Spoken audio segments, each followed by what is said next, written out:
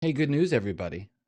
Hey, what is your good news? I'm switching to minimal view. There we go. Oh, Now okay. we're ready. Oh, Ready to roll. hold on. Let me Hey. try that. Let me try that again. Hey, good news, everybody.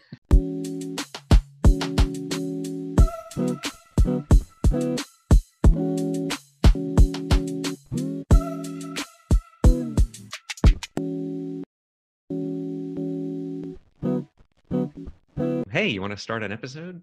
I don't know. All right, we don't have to. Let's do it anyway. All right. So you know what I was thinking about our show, Matthew, I'm is curious to know what you're one thinking. one thing that we're missing or we've been missing. Oh shit, this is a real thing we're missing. Okay, go ahead. I'm Yeah. listening. Let me write it Yeah. down. All right. Go. Drum rolls. So, Okay. All right. you know what today's topic is? Okay. That's that's future Matthew putting in the sound of a drum roll. Go ahead. uh, we were going to talk about design systems. Yeah, they're great. Design I mean, they're systems okay. can be great, and you know what's ironic about this topic is we were kind of bashing them a few episodes ago in season two. Yeah. Here's why they might work. Why you might want one. Yeah. So our special guest today is David Malouf. Um, Hey, David, hey, scoot on in here. hey guys. Oh. Damn it. And here's me without a sock puppet with googly eyes. Now my stomach hurts from laughing. Oh, Oh, goodness. All right. It's so there's silly. Talking earlier about doing an episode about design systems, pattern libraries, mm, mhm. all those intertangled artifacts that are part of enterprise typically design shops. And we thought we would talk about the pros, cons, issues, risks, all those kinds of things that go along with endeavoring setting something up like that because it is a large task. It is a large and continuous task. That Yes. gets less large over time, but Right, but the maintenance, I think I mean, not to jump to the to the conclusion, let's jump to the but conclusion. so first of all, you get your design system. Once that's all done, then you have this whole problem with maintaining it, and that's a whole ongoing task of someone or some people Yeah. to, kind of be the gatekeepers and make sure it's still fulfilling its true purpose. The first huge effort is getting the organization to buy into the need in the first place. And the second Right. huge effort is building it. And the third huge effort is keeping it relevant.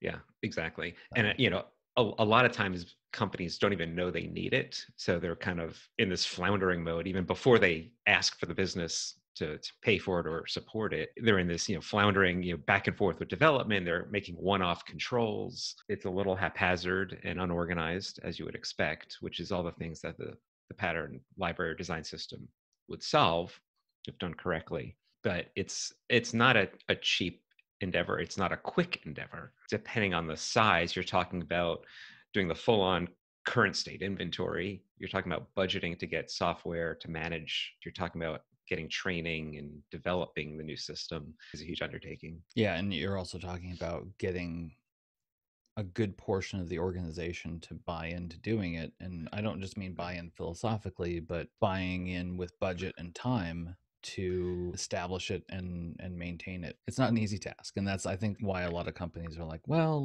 we'll do that next year. Right. Um, And it'll change workflows for not just the designers, but all the other R&D teams, even potentially reaching it beyond R&D. Developers, QA, content, if it's going to span into your content development. Yeah, it's going to touch a lot of parts of the business. a little background. Part of the reason we're talking about this, I'm working with someone as I guess I'm a mentor. I'm a mentor. The woman that I've been talking with is in a position where she's got to come up with a design system. She knows it's necessary, and her initial ask was like, "How do I even start?" She said one of the areas of pushback that she's getting from doing it is from engineering because two things. One, design is always changing its mind. I put some air quotes around that, but she said, but that's kind of fair too, because we are doing that. We need to get that in order. So that's one aspect of a design system that needs to be in place. And then two, It's, all right, we've got this component, and maybe we make a change to that component. Now we have to test it everywhere it's being used, even though we're only changing it because of this little tiny project. Yep. And so it's a big amount of effort. But I think it Right. is It is. I agree.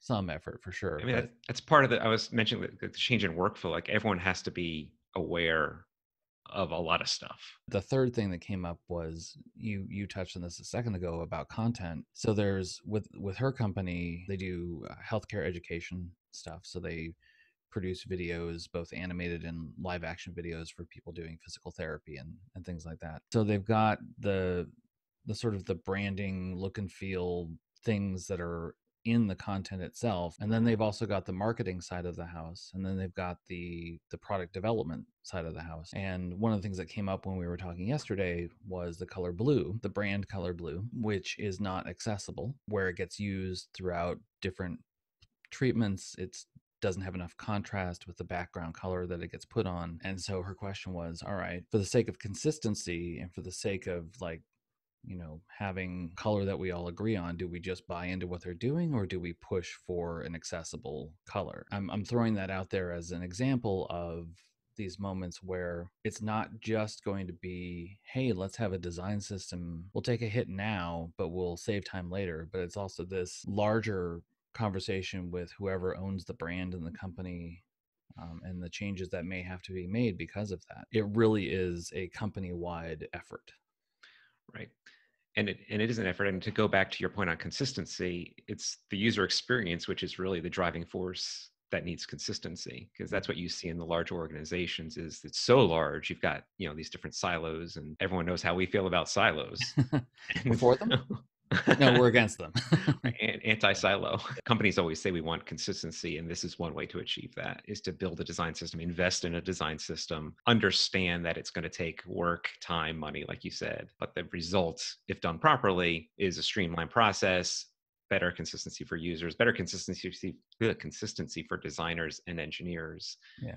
Because I talk to companies and they spin their wheels like, oh, we got to build this new control from scratch, and they don't even realize that it's been in this other part of the system for 2 years and they could just reuse it. Yeah. So there's this exposure of what's already there and able to reuse, which will ultimately save time in the long run. Right. And even just, your team of designers. So she's talking about they're bringing on a new designer sometime in the new year. When that designer onboards and their first project is to design some little widget or something, are they going to do it from scratch and be like, hey, I did it for you? And it looks nothing like what they do. And oh, yeah, I tried to make it a lot like yours, but I thought, the rounded corners looks better than the square corners. So I went with that. Right. And having that, at least from the design team's perspective, presenting a unified, it's not a fight. It shouldn't be a fight. So I really don't want to say unified front, but sort of a unified perspective of this is what we think is true, and this is what we think is the best user experience that we can provide. Wrapped into that, how does it look, but how does it work? Right, Yes, because we've absolutely. all seen applications where this control drop down whatever works one way and slightly different in another part of the system, and that's a very bad thing. And confusing it. And to your point, what I tell clients when they kind of come up with these questions to me is, well, here's a problem. We already have this control, and someone has a new idea to make it better, to improve it. Great, but that change should be rolled into the overall design-wide control. That's Right. no one-offs unless there's a really, really good reason to have a Or one-off. where if you have this great new idea and we all are like, yeah, that does make sense. The first step should be, all right, where are all the instances of this, and how will this change break? Will it break anything? Will it diminish the user experience? And if Yep. so, what's the risk with that? And a good system should indicate that to the teams, right? They should be able to go and find all those instances and make that evaluation. That's part of where the And the time. rationale for why it is that way in the first place, or why the change, or why this alternate version. I think it's always important to have that why in there for your future selves, because Right. everyone's inundated with everything all day long. It's like, why did we Yeah. make that decision? and people leave, And and there's people, always new people joining the team. And it's the same thing with code and commenting code. It's commenting your design. Like, why did we make this decision? Here's the rationale. Here are the factors involved for either a decision or a non-decision in some cases. Like, yeah, we know this looks weird, but here's what was going on at the time, and here's why we did it this way. mm-hmm. It's just providing that documentation, Yeah. the archives, if you will. The premise again behind this was so you think you need a design system. And so not just our conversation, but I thought I would reach out to some other people and get their perspective. Perfect. Talked with my friend Peter, and one of his suggestions was, to me, this falls under the category of what do you control and what do you influence? Mm-hmm. And start with the things you control. And the first thing you can do, there's a lot of first things you can do, but an easy first thing to do is just to do an audit. Every time I kind of run into a design system, I run into some people who want to do them, have them finished in some way before they are presented. And that's just not the approach that I believe works. I think you get too deep into, oh, we need to have this specific element, we need to have this and that, not the other, but you don't think about, well, what does the people actually need to do their job? Start with an audit of the existing software. Usually there's existing software. If you have an existing system, start by doing an audit of it and using that audit as a conversation piece, like saying, hey, we have 7 different primary buttons, and probably you will. Most people have a lot of primary buttons. We have these, this thing that was built 10 years ago, and it's right next to this thing that was designed, last month. So they're very different. What's working in these two, and it's a very conversational process where you're really trying to get down to not this is the one thing to rule them all, but this is what works, this is why it works, and eventually, hopefully, you're leading towards something that is gonna be consistent. That's kind of the first, like the bottom tier of Maslow's hierarchy of design system needs, is just let's make it consistent. It does not need to do anything else but like just kind of look and feel the same and work really well. I think that's the place where a lot of folks want to jump to, like the real interesting stuff. But a lot of what's in a design system is not the real interesting stuff. It's the basics, the typography, colors, buttons, all that. That's the grid system. All those things need to be considered before you start to dive into the interesting stuff. I also talked to my friend Todd, who's I think he's interaction design director at Ziba. He was saying that part of the goal, this is more on the influence side of things, is you really need to develop a critical mass of interest, because this can't be funded just from a project to project basis. I'm going to start strategically, and then we can talk about tactics. So on the strategy side, one of the other parts that I always harp on with this type of problem is overall funding and focus.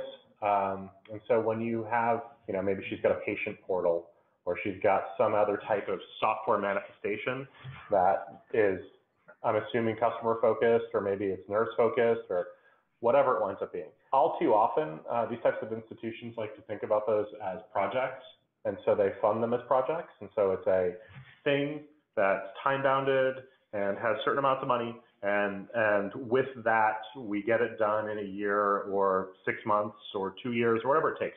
But it's a thing. And then when it's done, it's a nice diamond that you go put on the shelf, and then you move on to the next problem.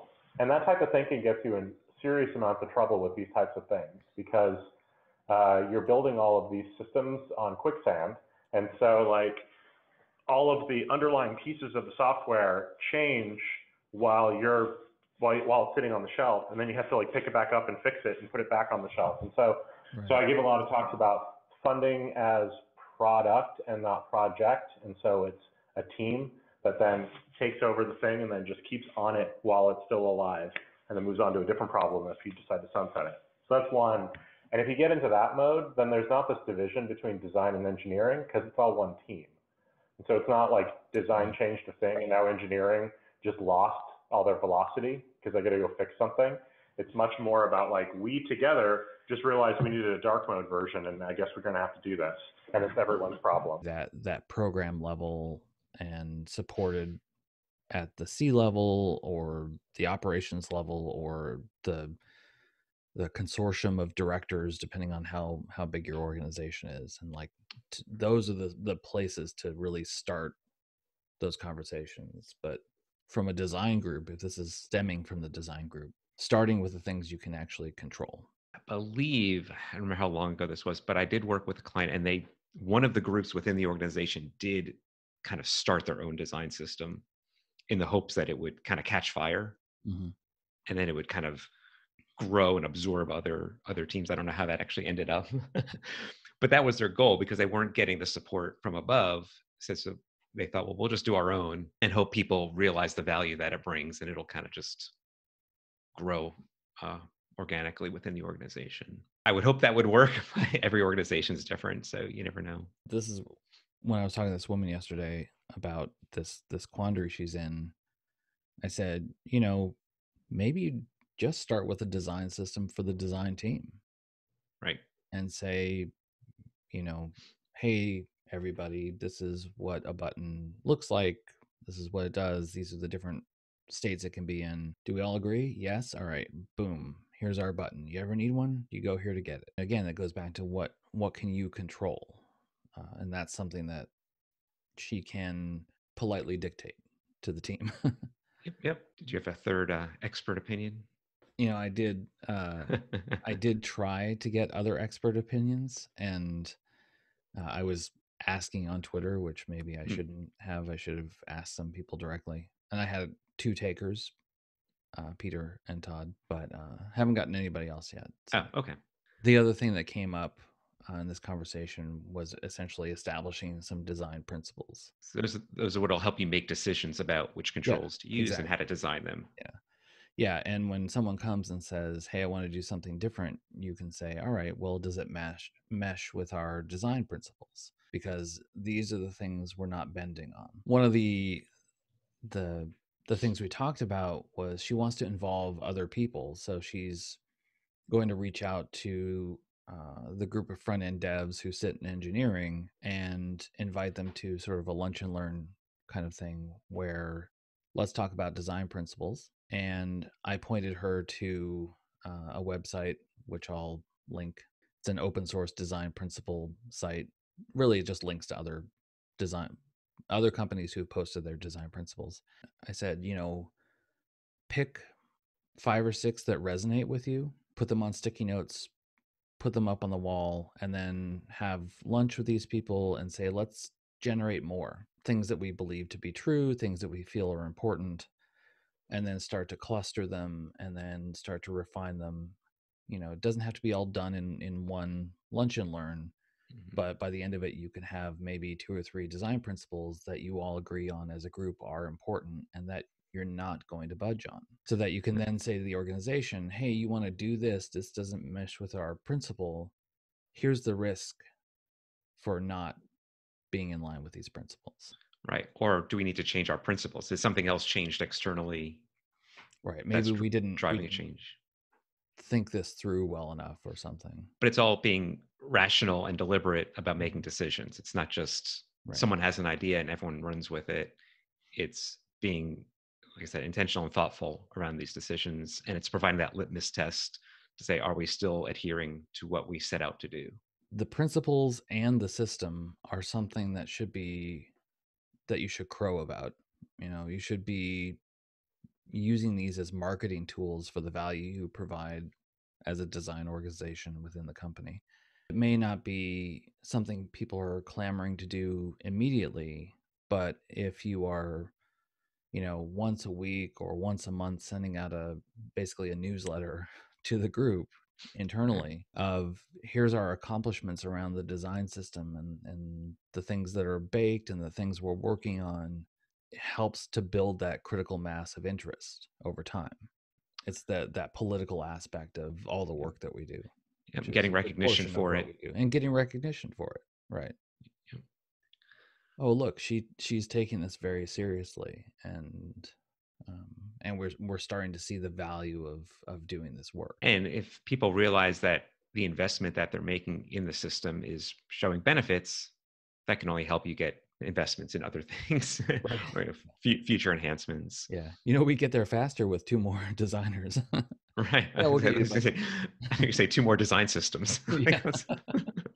Throw them all in. Oh, yeah. Now, one thing we haven't talked about intentionally here is specific design systems, software, tools. At least from my perspective, a couple reasons for that is because I haven't really been a part of the internal workings of one for over a year now, as far as helping decide and helping clients figure out how to implement one. And the landscape changes so quickly that I'm a little bit hesitant to like throw some specifics out there, because it's a very, specific solution to a specific problem for each business, and every business has obviously specific needs, budgets, all those things. And so I'm personally hesitant to like throw out specific recommendations, because it's a tough thing to do in this format. I worked with a client where we started talking about that, and they, the first question everybody wants to talk about is tools. What tools do we use? Yep. And my take is that it kind of doesn't matter. Use the tools you have, but the real question is, what is going to help you best collaborate? What is going to help you best and easiest share and make findable the work you collaborated on? That, and to me, that's like, if you end up with Photoshop and SharePoint as your answers, okay, that's fine. What's accessible to the people that need to know, have access to this. And that's always been my thing with design tools. It's, work with what's best for you, what you know best and feel most comfortable in. But in this, since it's reaching out to so many different groups, you need to find that kind of lowest common denominator, or something that everyone is familiar with and used to working around. Or get very used to, if you're working in Sketch, exporting the artboard to PDF and putting that in a findable place. If you're stuck on Sketch, that's what you have to do, because you can't collaborate on a file in Sketch. Right. That's a limitation. You can't share. Sure. Not everybody has Sketch, so you can't share a Sketch file. Tools like Figma, which is, I should say Figma, which is the latest hotness. And it's online, a lot more collaboration and all that kind of stuff. But in 6 months, there'll be something else. It'll be replaced by something else, and that's the point. Is like, again, you have to think in terms of outcomes, not tools. I have to collaborate with my fellow designers. I have to collaborate with engineers. I have to share this information with other directors and C-level people and marketing and content, so that they can understand what we're doing and potentially contribute as well. So for me, those are like screw tools. It's just, yep. I know we lost one of our viewers on that statement, but that's what people are looking for. That's what they're Googling, and I get it, but really back yourself up and focus more on the needs. Like a good designer. Like a good designer, right. Not someone obsessed with tools. Yeah, so I think it is not an effort to take on lightly, but I also think most companies, even small ones, should probably do it. Yeah, I think the scale changes. I think for small companies, you always want consistency. You always want to streamline the process. Mm-hmm. So I agree with there. It's how robust of a system do you need? Because even if you're a one-person design shop, you don't want to start from scratch every time you're starting a new page or whatever type of system you're designing. So you should have your own internal pattern library, which, going way back into the early days of design, that's what we all did. We all had our own personal little library that we would use. And that was where the problems would come in. So when you start this, as your team grows and as your organization grows, that's why you need that collaboration. Yeah, I'm having painful memories back to 2003, probably, where one of the people in the design group sent out an email with a Dreamweaver file attached. Or no, sorry, a link to Lotus Notes, where there was a Dreamweaver file stored that we were to use when we wanted to make a multi-column list box. And it was like, hey, I've tested this on all the browsers and it works. Use this when you need it. Yeah, that was our design system, basically, stored in Lotus Notes as individual component files. And kind of the flip side of that is, I can remember way back when I was doing design work, my first design job, like you could look at the screens in the product, the finished product that we were selling, and tell which designer worked on which feature. Hey, nice to work, Larry. Right. So you don't want that, but this was 20 years ago, and These we had buttons, lower standards back these then. buttons are so rounded corners, they're circles. Right. I know that font. Yeah. So, I mean, at the very least, you're having a style guide, right?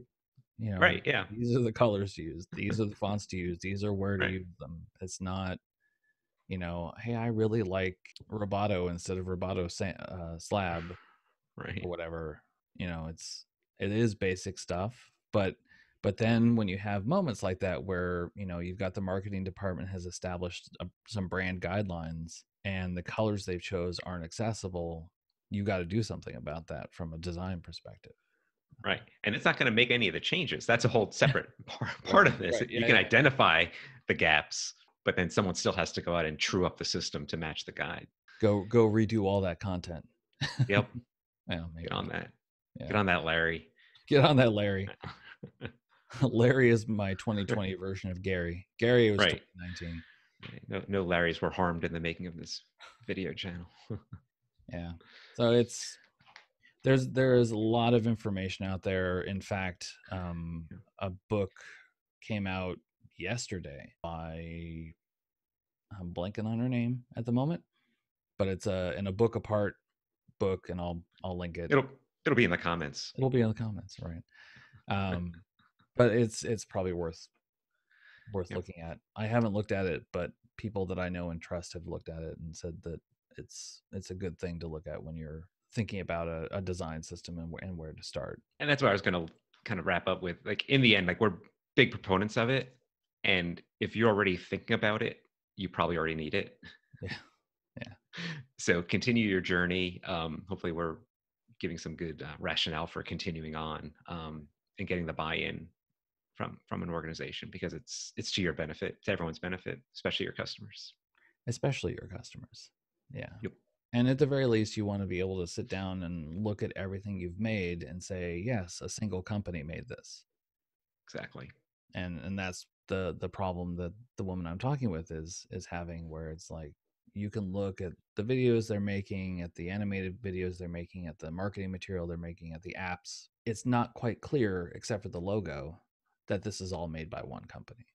Right. And that's a whole nother road to go down, is like when you're talking about companies that acquire other companies, and then you're trying to get them all to look similar, and that's a whole nother whole nother thing. That's a tough problem to solve. Do a whole show on that. Let's never speak of this again. All right, good show, people. Good show.